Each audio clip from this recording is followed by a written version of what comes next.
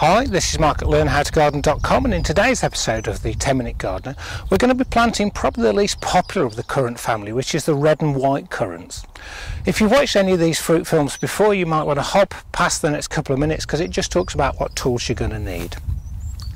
If you've watched one of our fruit growing videos before, you need to skip the next sort of 30 seconds to a minute because it's repeated on each one. Before you start with any single variety of fruit, make sure you're prepared for planting it. You need a large bucket of water if you're dealing with bare-rooted plants. You need some fish blood and bone. That's the fertiliser that we're going to add into the ground. You could use grow more, but fish blood and bone works over a longer period. It is organic, and the other thing about it is it's much harder to burn the delicate roots. You need some mycorrhizal fungi. If you don't know what mycorrhizal fungi is, there is a video we've done separately on this. There's a link below this film that will take you straight to it. Well worth incorporating into your planting schemes, into your planting holes. It can quadruple the amount of root growth you get. If you're planting trees, you need some tree ties and a stake, some good quality compost or some garden compost or well rotted manure if you can get your hands on it, and obviously you need your plants.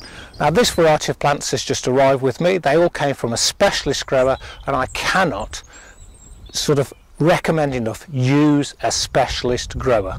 My choice has been Blackmore Fruit in Hampshire, who have been superb, fantastic range of varieties available, and you cannot sort of help but be impressed with the quality of these sort of plants when they arrive. And you're thinking about some of these being with you for 25-30 years. If we're planting pears, they're going to be with your grandchildren, so go for the best, go for a specialist. Right, now we'll be dealing with whatever variety we're talking about today. Red currants, white currants. We all tend to plant black currants, and these tend to get forgotten, and I'm not sure why. They're as high in vitamin C, they come at a slightly different time of the season. The white currant jelly makes a beautiful addition to your dinner, and red currant jelly is a classic, isn't it? We've all heard of that. And what I've chosen here are a couple of red currants to flower slightly earlier in the season and slightly later, sort of mid-July onwards.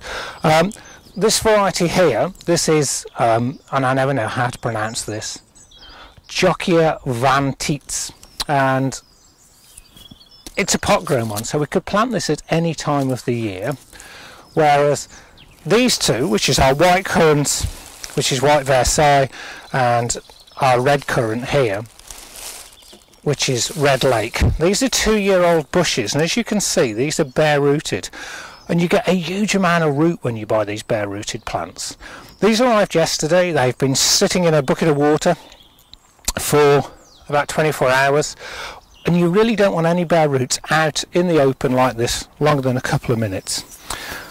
When we pop these in the ground, they're going to go in about there, about 3 to 4 centimetres lower into the ground than they were grown in their nursery beds. I've prepared my planting holes. They're about 1.2 metres apart.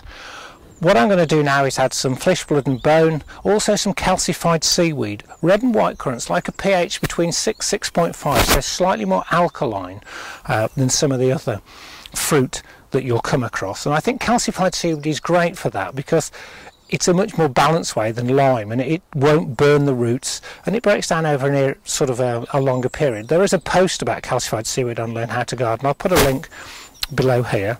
And then we're going to add some mycorrhizal fungi. Again, there's a post about exactly what that does. I really would recommend you watch that. I'll show you how to plant them very quickly. We're going to put the white currant in the middle.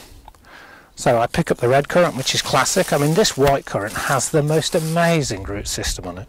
And what you want to do is make sure your planting hole is big enough that those roots can spread out. And then, so I'll just take a piece out this side as it's a bit longer. You pop it into the ground, spreading out all these roots as far as they'll go. Now I've incorporated quite a lot of well-rotted compost into the ground for these currants. They do really benefit from a lot of compost going into the ground.